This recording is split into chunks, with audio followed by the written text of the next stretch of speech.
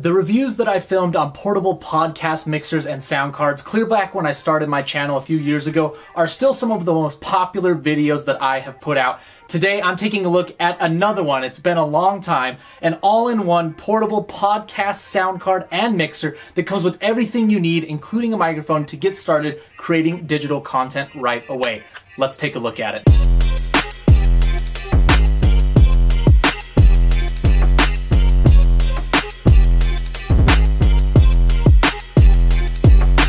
What's up, everybody? Welcome to the Phase Reviews YouTube channel. My name is Jordan. If you're new here, thank you for joining me. And if you're a subscriber, welcome back as always. Today on the review table, I have the Comica ADCaster C1-K1. This is a very thin and lightweight sound card that still offers 48 kilohertz, 24-bit sample rate, an included XLR microphone, phantom power, samples, and a whole lot more. We're gonna dive into the unboxing, but before we do that, make sure that you like this video, subscribe to the channel, ring the notification bell, and leave a comment so that you don't miss future videos coming down the pipeline. But let's dive into the unboxing. I'll overlay the unboxing video that I filmed on top of this as I show you what comes in the package. There are a lot of accessories inside. The first thing you're gonna see when you crack it open is gonna be, of course, your user manual, and there's a couple of them here. We've got one for the actual ADCaster itself that goes over all the different features. We have one that's a quick start guide for the ADCaster, and then we have a microphone, which they call the STA-X2S. That's the microphone user manual. They also include like a warranty card, a little QR code to reach their customer service,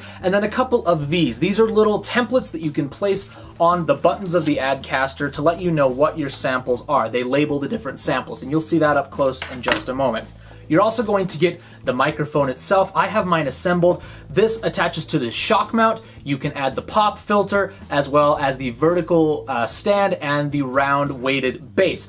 This is enough that if your desk is at a comfortable typing height, that you can adjust this to a good speaking distance where it's 6 inches from your mouth at the appropriate level. Everything here is pretty robust construction. This is a metal base plate, plastic on the shock mount, but everything feels really, really solid. The microphone itself is mostly metal with this plastic collar around the edge. Now, there are a ton of different cables in here. The one you're going to use the most is going to be your XLR to 1/8 inch tip ring sleeve cable. This is what you're going to plug into the mic 1 input on the mixer.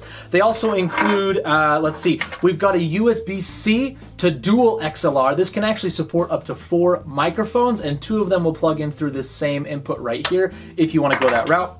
They have a few of these tip ring sleeve to tip ring sleeve. That just means you've got the 3 little metal rings on the plug-in jack. This is like a headphone cable. This is going to allow you to stream out to different devices like phones or computers or tablets. We've got a USB-A to USB-C cable that can be used for powering or charging the device. It does have a built-in battery.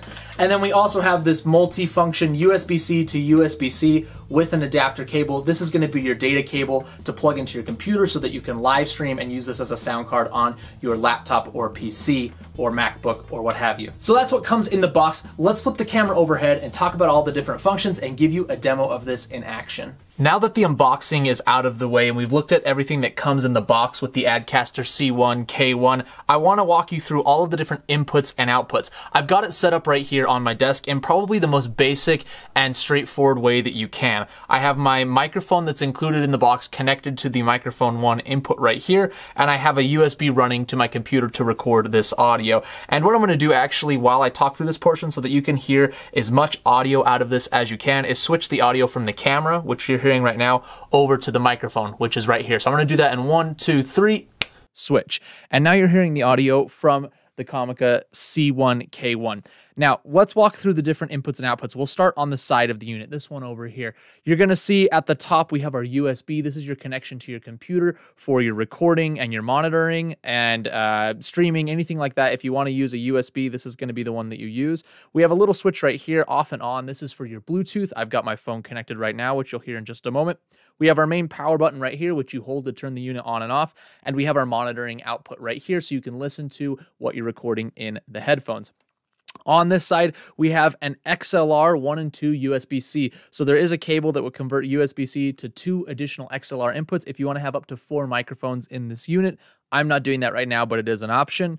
We have a tiny little reset button right there. We have a USB-C for charging, so that's the third USB-C. That one is just to power up the battery if you want to use this on the go.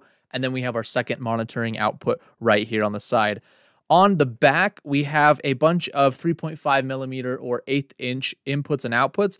These two right here are for your main microphones. We have an aux output to send to, or excuse me, to send in music from a external device like an MP3 player or a CD player. We have a speaker output if you've got studio monitors. We have an output 1 and output 2. These are going to be line level, tip, ring, sleeve cables that you can use to stream on an iPad, an iPhone, or some sort of laptop. It doesn't have to be Android or Apple. It could be Android as well, but these are just going to be outputs so that multiple devices can stream at once. Now, tipping the unit back down, let me center that again. Let's talk about the different components of the layout. I'll zoom this in just a touch right now. Like I said, I've got this set up in a pretty basic mode, just one input and one output to the computer. We'll start in the center of the unit. This button right here is your master volume or your master output and your master headphone monitoring volume. So right now the little LED next to out is lit. And so if I turn this up and down, this will adjust our output signal to the computer or to whatever device you are streaming or recording on. If I click that once, it switches over to the headphone icon, and now I'm adjusting the level of the headphones in my ears. You can see that I've got level monitoring for each of those, the microphone 1 and the headphone, so that you know where you're at. Above that, we have input 1 and input 2 gain. So this is just the gain of the microphone for each level. Now, I'm going to be honest, I really don't like these buttons. I'm going to turn it down a bit, and then I'm going to turn it back up a bit. And the problem that I have with these is that these are infinite scroll buttons. They don't have a stop. So these little indicators on them don't really do much. They're there just for show. These will just keep spinning indefinitely. You can see the levels adjusting here when you do it.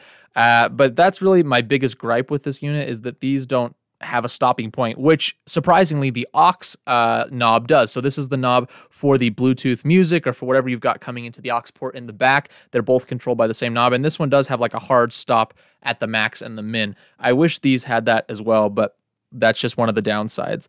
At the very top, you're going to see my level meters. We already discussed those. You have separate level monitoring for input 1 and input 2, and you also have monitoring for your headphones.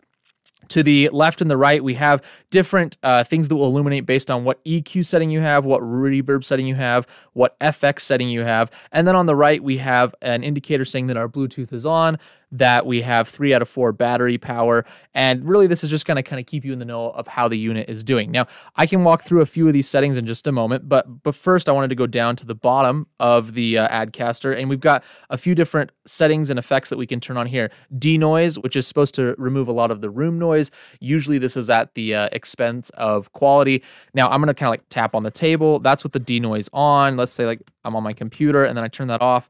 And, you know, I'm in a pretty quiet, insulated room right now, but that should reduce ambient noise if you're in a loud environment. Loopback is a button that, when enabled, will allow you to record the audio from your USB device. So if you have music playing in a browser or something on your PC and you want it to be recorded into the ADCaster, you would select that option. Duck is an option where, let's say if we've got some music playing, so I'm going to utilize the Bluetooth right now. I'll turn some music on and bring the level up here. All right, so let me get some music. All right, and if I hit the duck button, what that should do is when I'm speaking, that should lower the volume of the music, and when I stop speaking, the music should come back up.